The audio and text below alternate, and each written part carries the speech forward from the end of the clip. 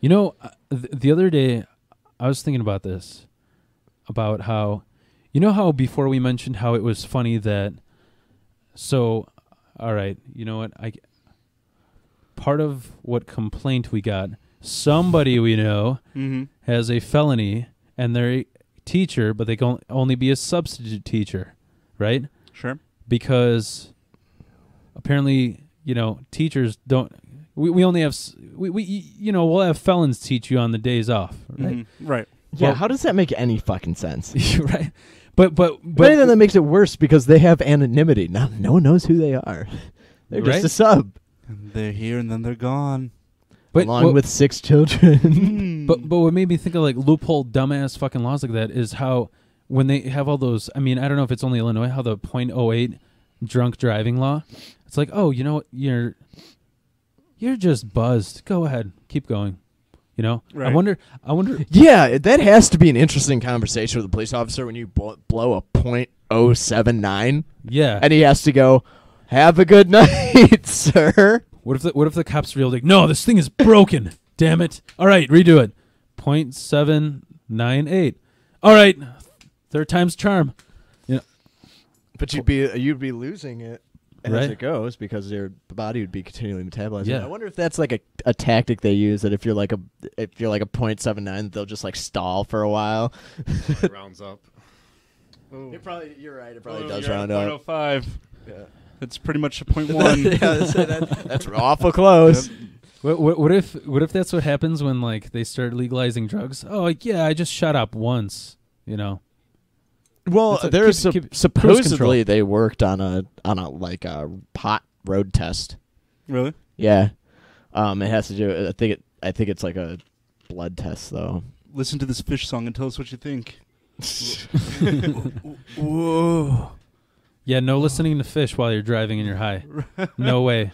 Man, those vibes. You're going to get those fucking air guitaring and start dancing I would naked in always the sand. pass that test. Deadly vibes. Yeah, what do you think of this Fish? Turn it off. I don't want to hear it. Oh, you're not high, I guess. Yep. All right. We're going down the wrong path again. All right, now I'm pissed off. I think you really are pissed off, you poser. I am not a poser. God. I'm just happy I also saw before Slayer, I saw Power Trip with Ross. Okay. Which was fucking great. I didn't, it wasn't to the best of my ability because I had just gotten this job. I work from 5 a.m. to 4 p.m. So, cause we have Fridays off. Mm-hmm. And dude, you fucking go to, like, this was, I said Watain was the most nuttiest show because of the blood and like animal fucking bones.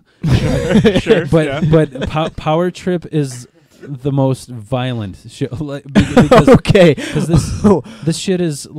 It was because Watain, yeah, there's a lot of fear involved, and Power Trip there's a lot of pain involved because there's every other person is jumping off the fucking stage, doing backflips and it's a sold out show, so it's kind of hard to run out of there when you get kicked in the face, you know. And of course, it's a better view in the back. Of course, you know, I'm not going to be in the mosh pit. I'm not a poser. So, but it was a great show. And I think I told Bill the only complaints I had. So the first two bands were like really wannabe, fucking okay. Just like every type of music, there's a certain formula that you have to go to sound good, and Power Trip did it well, and these other bands are just like, yeah, all right, so all we have to do is really heavy beats and then just motivational talk like something a fucking football coach would say to be a hardcore band, you know? And that's what those two first bands were. And then... Wait, like what? What were they saying?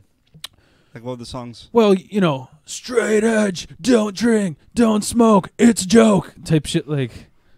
Like just shit like that, you know. Sounds awful. Yeah, and I mean, also their philosophy. And that was the most violent show.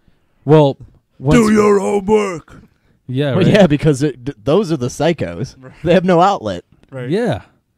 well, no. What drove me nuts is this band before Power Trip. I thought it was a fucking joke because I'm sitting there like, what the fuck is this? I'm sorry you bother me so much, and I know some people may be offended by this, but this band Sheer Mag, it's this like 400-pound chick. They sing like punk. They sing shit. It sounds like Thin Lizzy or like New York Dolls. Every song, it's like every song sounds the fucking same, like a wedding band, basically. It's not right before a fucking intense band. What the fuck is that? And she sounds like It's a bad promoter is what that is. Yeah. And every single like the way she sings, she sounds like every other punk band with a chicken like Plasmatics or Distillers. But what bothers me is, I'm sorry, in that moment, if you're not going fucking nuts on stage, what are you like offering? You know, I think you need, because I'm about balance and the yin and yang. Like, dude, I'm sorry, Image. Yeah, you can't be 400 pounds just slugging on stage and just sing like. You know, sometimes Image adds to the intensity of the song.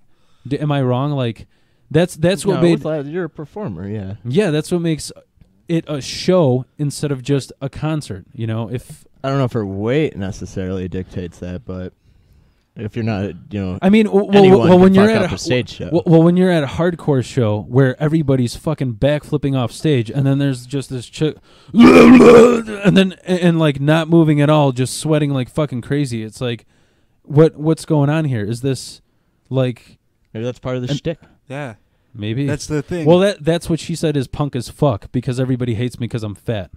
So maybe that is punk as fuck. Maybe that's a new punk. Maybe I don't know. All I can say is there's, you know, some bands the music sucks but the performance is great and vice versa, and there was just nothing good about the band.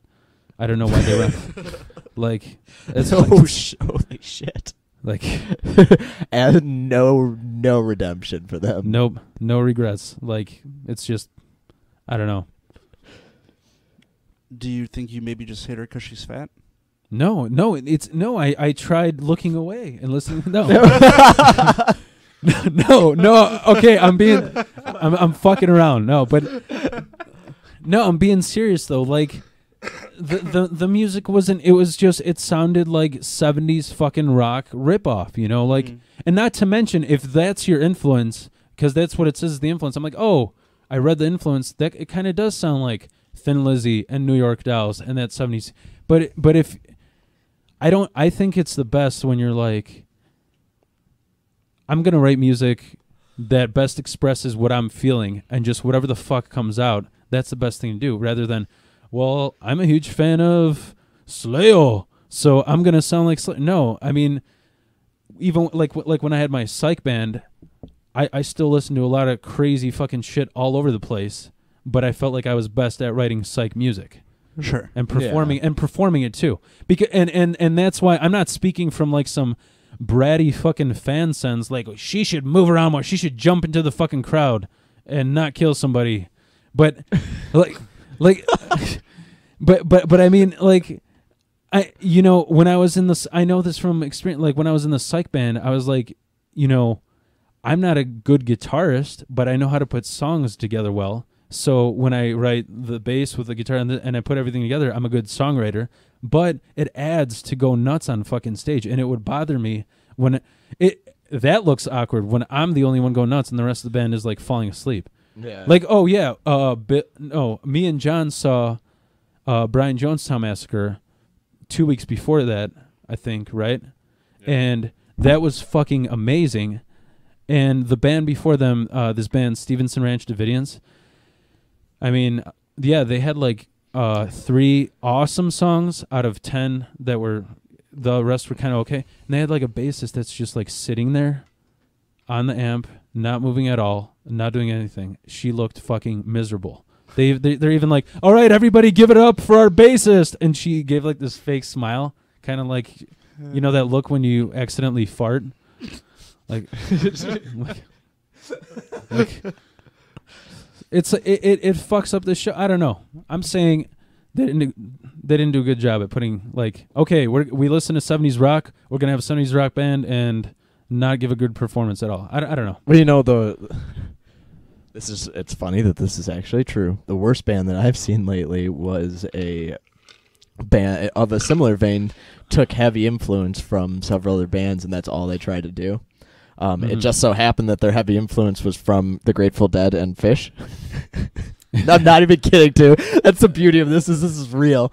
The last show I was at, this was like a month or two ago. There was one of the worst bands I've ever seen, and it was them, this like jam band, local jam band. Yeah. That tried to shove together all of the techniques of like the four most famous jam band, Fish, Grateful Dead, Allman Brothers, and Widespread Panic? No, Government Mule is what I was thinking of it. And is Government Mule local? No. Okay. No. I don't know where Government Mule is. Do you know? Mm-mm. No. But and just it was awful. It was basically them just trying to take any technique that they've heard these guys do and push them all into one 45-minute song that everyone hated. It was awful. I've never heard a crowd clap louder because they were glad they were done. Not at the end of somebody's set you clap because like to thank them for their performance. We were clapping because the next person was coming on. Yeah. So, if you had been at Wrigley Field and if you had seen Dead and Company, it would have changed your life, man. Like, so fucking good. I don't know, man. I've seen the Allman or saw the Allman Brothers, I think 7 times, and I saw Rat Dog play with them. That's Bob Weir, no? Yeah. And I don't know. I'm not a fan of the Dead. Never really have been a fan of the Dead. I don't like I respect them, but I don't like it. Okay. All right. I don't like Jerry Garcia's playing style. I don't like the scales he moves in and out of it. Do you think it's like repetitive? No, I think it's too meandering, and I think like it's formless to me. It goes without shape. It doesn't have any real purpose in my like imagining of it. Mm-hmm. As I listen to it, and it's just sound, put together by a masterful, instrumentalist, but without purpose. And I hate to say this, or I don't mean to cut you off, but I'm going to, because I'm a poser. No, but I mean, I've always found it. I don't know if we talked about this before, that I feel like a lot of great guitar people who are amazing at guitar end up not really writing well music. Like when you go to it made me feel so bad when I was a fucking kid when I'd go to like Guitar Center or even like a pawn shop and they'd be like, oh yeah, you want this guitar? Like fucking amazing. So they're just showing, yeah, look at this, is good for this, and they're just fucking pulling off all. I'm like, oh, I just came here I was gonna buy that to play some Green Day, like, and they're fucking doing like some crazy, solo, Stevie Ray Vaughan solo, and sure. And then I realized like all these guys are such perfectionists that they won't be able to write something that is. Well, it's two different skills. Yeah, it really like being a player and being a songwriter. They're two different it's like fucking being skills. Feeding the spirit or just being robotic. Like, oh, I can. Yeah, sort of. Yeah, because you can practice anything and be great at it, but that doesn't give you the creative edge. Like, because all that's muscle memory. Particularly with with guitar and finger control and speed control, it's all muscle memory. You can do that with no soul. Listen to jazz guitars. But sorry, personal taste thing. It's like my boss Joe.